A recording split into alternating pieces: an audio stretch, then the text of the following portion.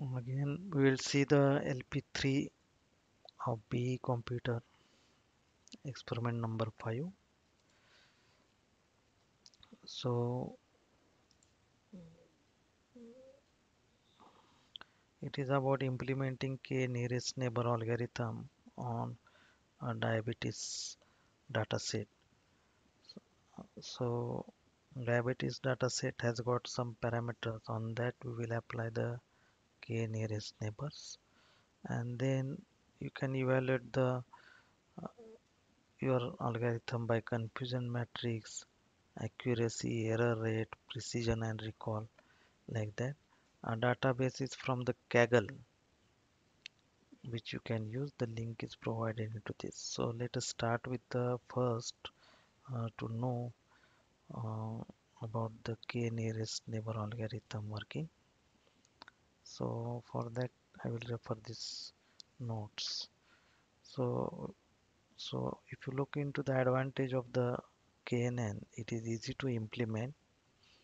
The algorithm is known for its simplicity and uh, for its simplicity and accuracy, and it adapts easily. If you change the training samples,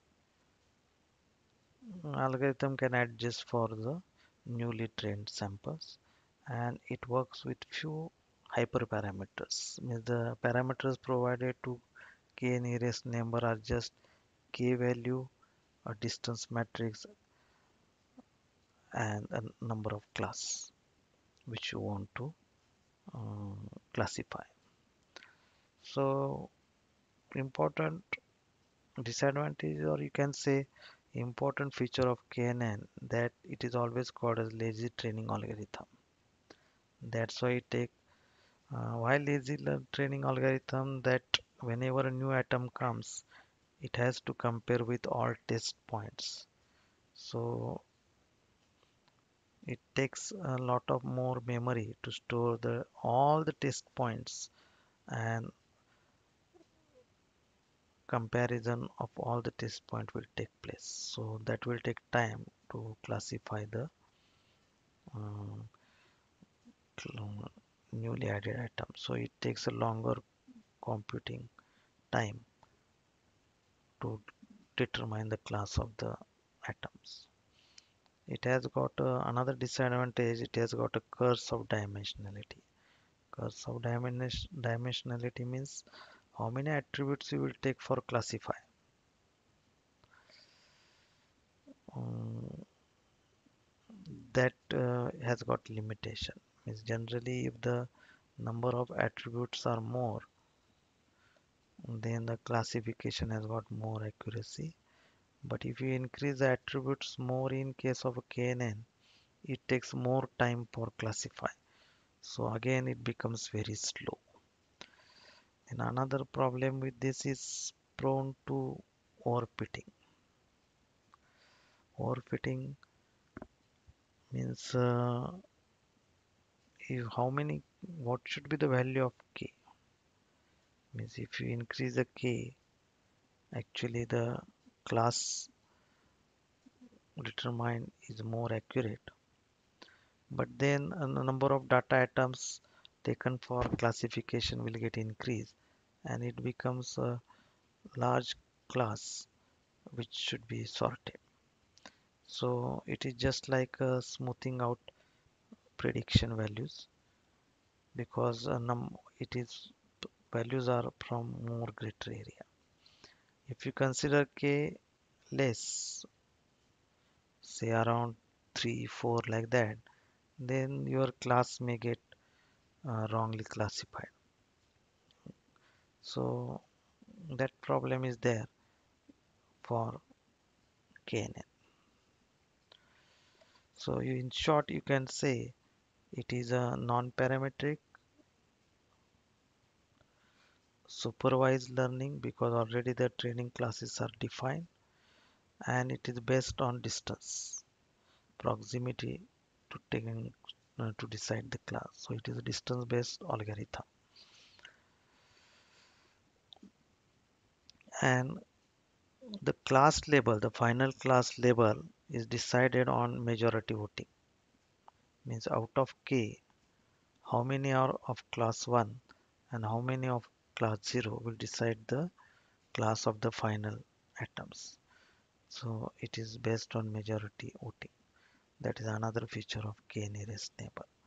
So in short, you can say it is a lazy learning algorithm, non-parametric algorithm, distance-based algorithm, and supervised algorithm.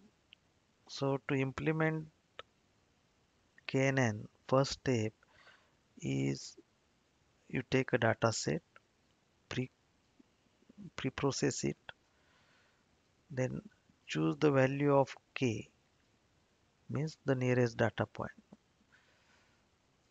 So generally k is taken odd because then the classes will get defined. One of the class will get more votes and that is your final class. Then at each point, means each test point, remember, calculate the distance between test data and training data. So every time you have to find for every newly added atom, newly test atom, distance of training data. And to calculate the distance, you can take Euclidean distance, Manhattan distance, or Hamming distance. So generally Euclidean distance is calculated. Then these distance values are sorted for ascending order, and then top k are taken. Out of that k, majority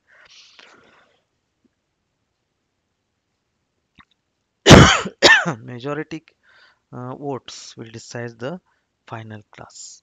Means say for example, if there is T1 is the first training atom and X is unknown class, then say distance is D1. For T2 it is D2. For T3 it is D3. For T4 it is say distance D4. For T5 it is say D5. So on. Say we have got to 15 training points. So it is, sorry, D14. D15 minus X is D15. Now the next step, you have to sort them for ascending order. So say D4 is the smallest distance,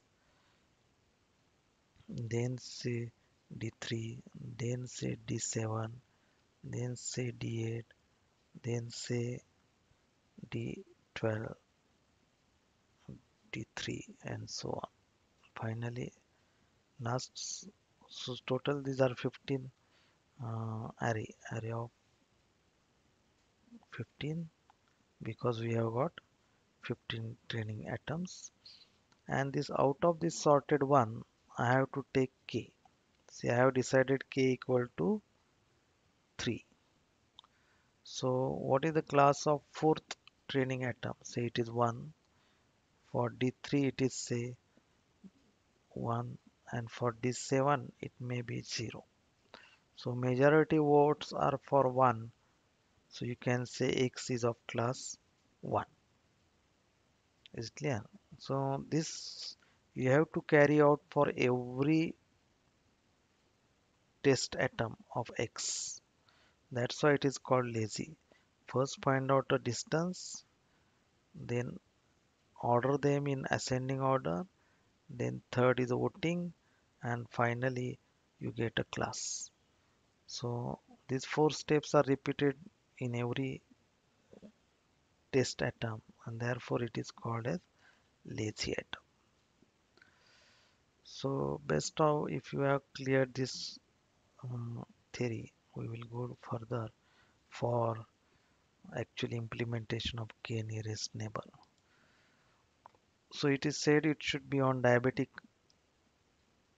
system. So this is the diabetes database, diabetes.csv from Kaggle. There are 9 columns. So if you check the attributes, The pregnancies, glucose, blood pressure, then insulin, BMI, pedigree, age, outcome. Outcome is your class, whether the person has got diabetes or not. Age also matters the diabetes. Pedigree means family history may also give the diabetes. BMI, insulin, but the skin thickness doesn't matter for diabetes. Similarly, blood pressure, glucose do affect the diabetes, and pregnancies have no effect on diabetes. So diabetic condition does not depend upon two three attributes which are listed into this database. So during the pre-processing we have to remove them so that the only attributes which decide the final outcome will get um, used for classification. So let's move to collab. So first you do as usual loading of the regular libraries, NumPy, Pandas, Mass, Matplotlib, Matplotlib for plotting of the graphs like that. Then in the next cell we do loading of the database. So file upload function is used and import IO. So you will get the diabetics.csv. Now if you check the features, total 760 rows and 9 attributes which we discussed earlier. For example, here it is: pregnancies on matters, glucose matters, blood pressure has no effect, skin thickness has no effect, insulin, BMI, pedigree, age. That all, say total 5, may affect the outcome. Outcome is just two class. Either person has got diabetes or no diabetes. That way. So therefore, I have dropped in during the pre-processing pregnancies, blood pressure, and skin thickness. If you check the data types, all are integer and float type. If you check the description of the database, the count is 768. The glucose mean value, standard deviation, maximum and minimum values are stored here. Similarly, for insulin, BMI, pedigree values are stored. So definitely uh, we have to check whether any nan value is there, null value is there, and if it presents, we have to replace uh, according to their distribution. Means we will replace the null values by means of the average of the remaining columns like glucose, insulin, BMI. That is the average values which is present in the human that way. So if you check here, some of the insulin values are not present. So those can be generalized or average to find the values. So glucose, insulin, BMI, a mean value is taken and that replaces the nan value.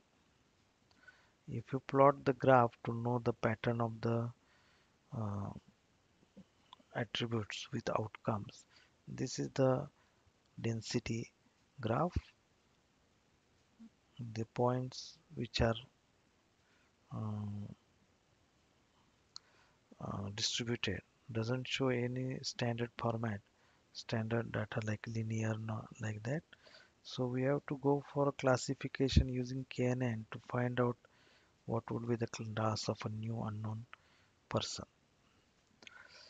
So first the training data is So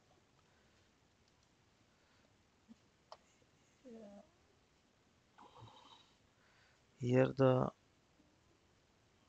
y is taken as a separate row for outcome, and therefore it is removed from original table, original x table. Then we use a test split to find out the training and testing size. So we have taken 80-20 as a 80% training, 20% testing, and then we have to uh, scale all the values using the standard scaler so that the uh, different measurements will come into uniform range. Then here we have selected k nearest neighbor. Now if you check the parameters passed to k nearest neighbor or how many neighbors you have to take, as I told you, generally take odd values. What is the class and what is the distance method, that is Euclidean. So k neighbors classifier is fitted here. Then y predictions are classified using test data. And once you get predicted one, that is compared with the actual one to find the evaluation to evaluate the model. So first confusion matrix is evaluated. Uh, Evaluation first my matrix used is a confusion matrix. So 93 are correctly classified, 14 are misclassified. Similarly, 29 are classified correctly and 18 are misclassified. So you will see F1 score is 0.64, accuracy is 80%. So almost 80% accuracy this algorithm can give you. If you plot the ROC, that is also a standard graph for classification. So with accuracy of 80%, almost 80%, you can use this classifier for classifying the person is diabetics or non-diabetics. That way you can apply to this. So I hope you understand the k nearest neighbor operations and how it is implemented in Python using sklearn machine learning um, libraries. With this, we'll stop here.